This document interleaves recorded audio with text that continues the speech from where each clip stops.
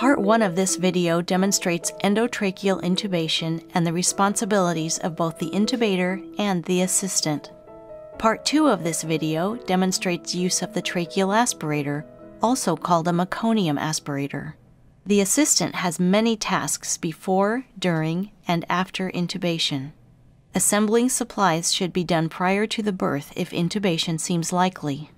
Choose the correct size endotracheal tube. You may want to post this chart from the textbook or keep it with your airway supplies. These items should be within reach: stylet, endotracheal tube, laryngoscope blade, laryngoscope handle, tape or securing device, stethoscope, CO2 detector, and measuring tape. If the intubator will use a stylet, insert it but leave the tube in the package where it will stay clean. A stylet provides rigidity and curvature for placement. Ensure that the tip does not protrude beyond the end of the tube.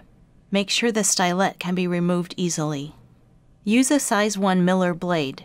If the light is dim or flickering, replace the batteries or bulb. Place the laryngoscope on the operator's left side.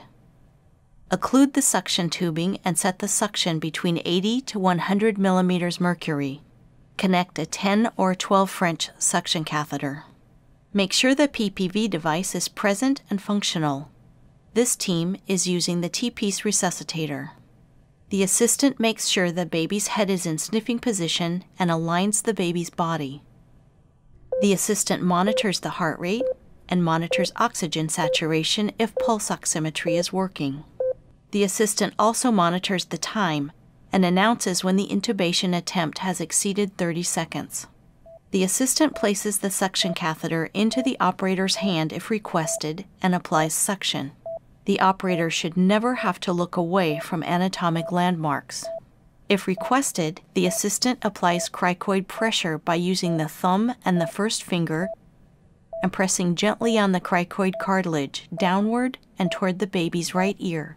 When asked, the assistant hands the ET tube to the operator in insertion position.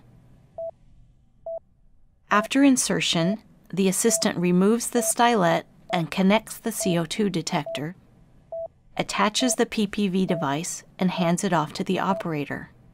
The assistant listens for an increasing heart rate and bilateral breath sounds and notes symmetrical chest movement. The assistant reminds the operator to check the CO2 detector for a color change to yellow within 8 to 10 assisted breaths. Now let's demonstrate steps of the intubation procedure itself. Adjust the height of the warmer or bend down to improve your view of the airway. Use your right index finger to gently open the baby's mouth. Hold the laryngoscope in your left hand. Insert the laryngoscope blade into the right side and slide the blade over the tongue toward the midline. Gently push the tongue toward the left and advance the blade until the tip lies just beyond the base of the tongue in the vallecula. Lift the laryngoscope and blade to expose the pharyngeal area. Raise your arm but do not bend or rotate your wrist. Your wrist should remain stable. When lifting the laryngoscope blade, do not pull the top of the handle or rock the blade, which may injure the baby's lips and gums. This clip shows the infant's airway during intubation using video laryngoscopy. The laryngoscope blade is at the top of the screen. Here the operator is looking for landmarks.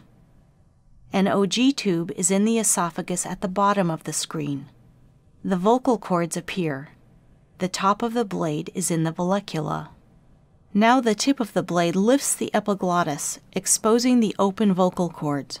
The operator advances the ET tube through the vocal cords, past the single black guide mark to the double guide mark on the tube. Carefully remove the laryngoscope. Hold the tube securely. Your assistant will remove the stylet, attach a CO2 detector and PPV device, and transfer the PPV device to you. Having the same person hold the tube and the PPV device helps avoid accidental extubation. The assistant checks tube placement by listening for a rising heart rate and noting color change on the CO2 detector within 8 to 10 breaths. Other indicators include bilateral breath sounds in the axilla and symmetrical chest movement. The nasal tragus length is one method for determining correct insertion depth. This can be done before or after intubation. Measure the distance from the baby's nasal septum to the ear tragus and add 1 centimeter. This baby's nasal tragus length is 10 centimeters. Add 1 centimeter for an insertion depth of about 11 centimeters. The 11 centimeter mark on the tube should be at this baby's lip. Secure the tube. If using tape, tear it so that it looks like a pair of pants. Place the uncut section on the baby's cheek close to the corner of the mouth and the upper leg of the tape above the baby's lip. Wrap the lower leg of tape around the tube.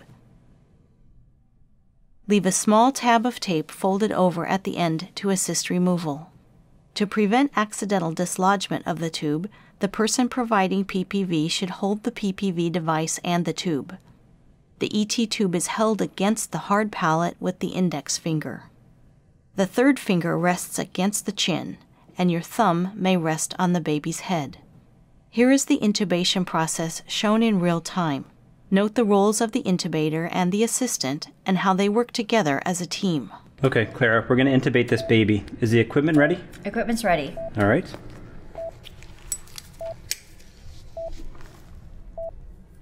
Can I get some suction? Suction. Thank you.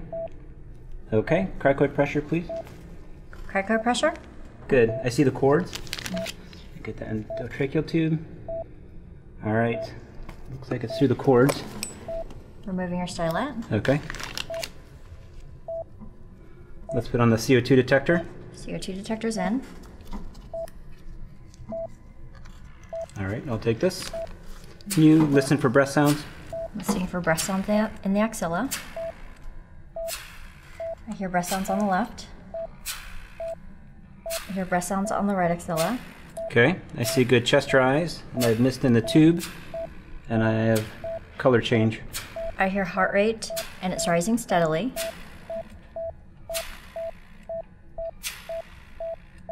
And I hear good breath sounds on both the left and the right. This section of the video demonstrates use of the tracheal aspirator, also called a meconium aspirator. This infant required PPV for persistent bradycardia and apnea. The team has performed all of the Mr. SOPA steps. The peak inspiratory pressure is at the recommended maximum of 40 centimeters water, but there is still no chest movement with ventilation. The team suspects that the airway is obstructed with thick secretions. This team decides to first suction the ET tube with a suction catheter, but there is still no chest movement with ventilation. They decide to suction with the tracheal aspirator. Connect a meconium aspirator to a suction source set at 80 to 100 millimeters mercury. Connect the aspirator directly to the ET tube connector or to the integrated suction port if your ET tube is equipped. Occlude the suction control port on the aspirator with your finger and gradually withdraw the ET tube over 3 to 5 seconds. Resume face mask PPV or quickly re-intubate. If chest movement is evident, ventilate for 30 seconds and reassess the heart rate. If chest movement is not evident despite Mr. SOPA steps, you must repeat tracheal suction until you have cleared the airway and achieved effective ventilation.